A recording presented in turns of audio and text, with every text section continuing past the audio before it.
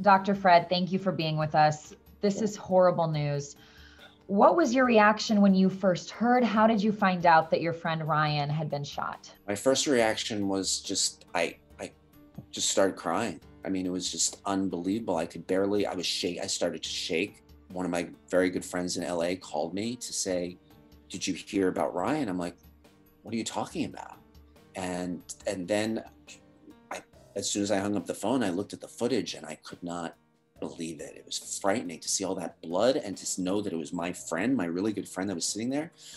As I'm talking to you, I'm chilling up, and like, it's just so sad, so sad. So you've tried to reach out and you've not heard anything from him, not heard about his condition?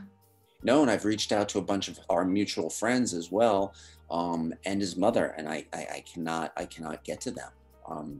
And I also called his phone, knowing it was probably in evidence, but I figured I'd try it anyway. But I can't get in touch with him, and I don't think they've released the hospital, because otherwise I'd call the hospital. So as a doctor, I'd call him and insist on getting the news.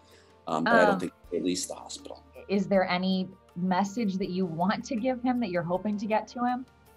Yeah, and just like Ryan, we love you. Remington loves you. All of the dogs love you. Please, please, please pull through this. That's all we can. Oh my gosh. I'm so sorry. This is, I can't imagine what this must be like for you. Yeah. How are you doing? Good. I mean, I just can't believe that this is what the world has become.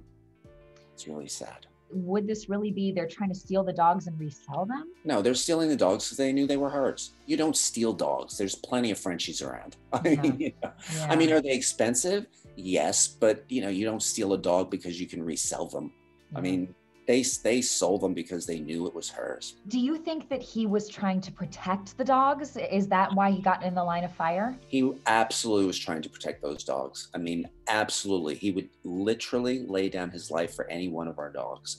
And I certainly hope that that was not the case this time. Ryan, you will make it.